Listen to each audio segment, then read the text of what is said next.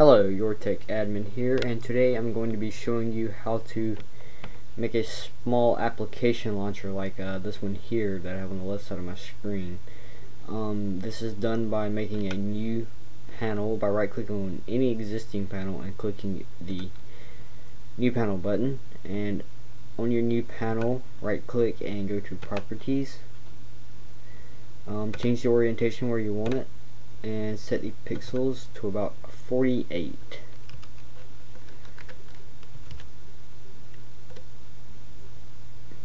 Alright, uncheck expand and check auto hide.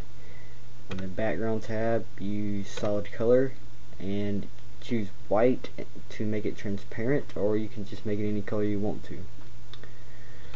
Now that we're done with that part, we can just simply go to our applications menu and drag over any of our favorite applications.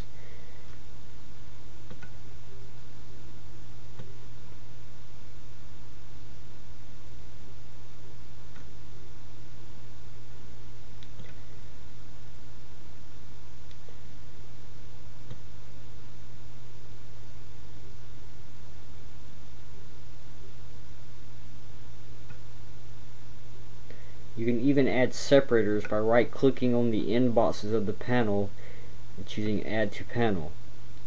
In the search bar, type separator and click add.